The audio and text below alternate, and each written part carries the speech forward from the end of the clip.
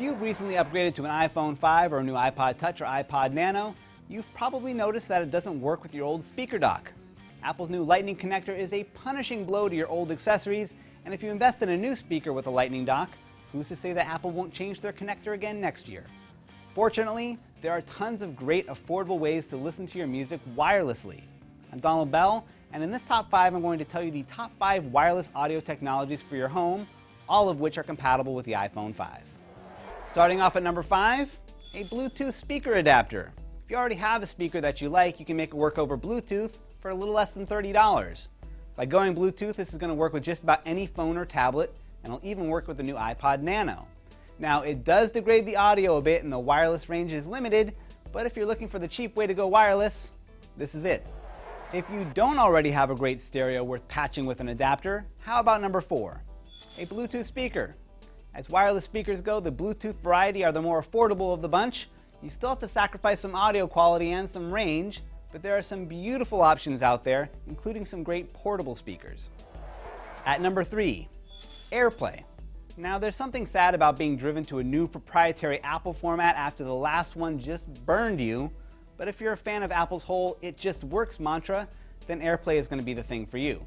It works with both audio and video, so you can stream content to an Apple TV or an Airport Express router or a dedicated AirPlay speaker system.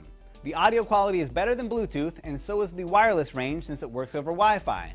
The downside is that it only officially works with Apple products, so if your kid goes Android, you'll have to disown them. But if you do have a few Android users in the home that you're fond of, and Bluetooth feels beneath you, that's where number 2 comes in. A Sonos music system.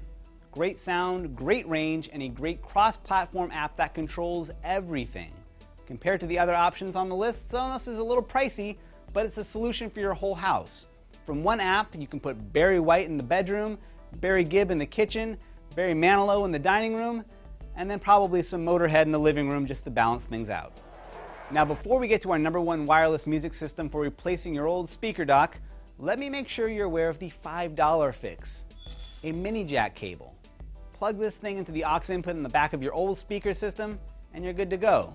The dock may be dead, but wireless speakers aren't cheap, so just get a cable. Alright, and finally, our number 1 option is a bit of a surprise. It's the Sony STR-DN1030 AV receiver. Is it small? No. Is it portable? Not a chance. But if you're like most people these days, the best speakers in your home are hooked up to your TV. So you plug this $500 receiver into the heart of it, and you can use any wireless music standard you want. Bluetooth, AirPlay, DLNA, Wi-Fi. It works with all of them. Now, I know a lot of you aren't in the market for a new receiver, but I had to hand it to Sony. They threw in everything.